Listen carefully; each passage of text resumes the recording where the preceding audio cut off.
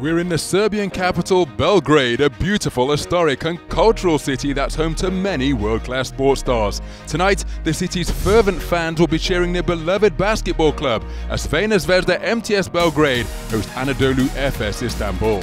The passion from these Zvezda faithful permeates every play in the Alexander Nikolic Hall, inspiring the home team, intimidating the opposition. The fans make a formidable sixth man. Zvezda endured an indifferent 5-8 start to the season before they posted an impressive win over Real Madrid in round 14.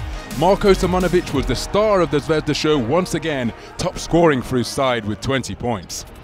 Moscow's Zalgiris, Fenerbahce, Maccabi and Baskonia all felt the full force of Zvezda in subsequent rounds, and round 20's win over Panathinaikos extended their winning run to 7.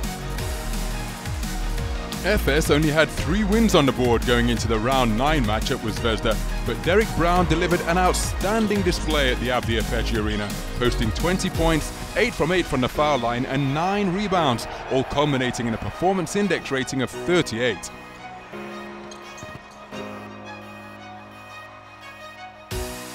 Brown carried his form into the following round, stacking the stat sheet once again with 22 points, 12 boards and the same performance index rating, meaning Maccabi Fox Tel Aviv were consigned to defeat at home. Tyler Honeycutt backed up Brown with 21 points, giving Efes back-to-back wins for the second time this season. In a game of the week thriller on their home court, Efes survived a late rally from Barcelona to hold out to win by 4. The backcourt partnership of Thomas Hurtel and Jason Granger combined for 30 points, while only Tyrese Rice scored in double digits for the visitors. Since that 3-game win streak, however, Efes's form has dipped. 6 defeats in 9 outings, with the latest at the hands of CSKA last week.